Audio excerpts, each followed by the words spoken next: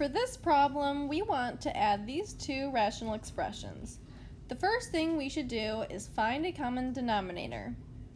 If we multiply the second fraction by 2 over 2, this will give us x plus 5 over 2x squared plus 2x plus 10 over 2x squared.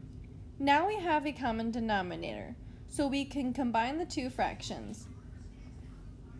This will give us x plus 5 plus 2x plus 10 all over 2x squared. When we combine the like terms, this will finally give us 3x plus 15 over 2x squared. This is the final answer.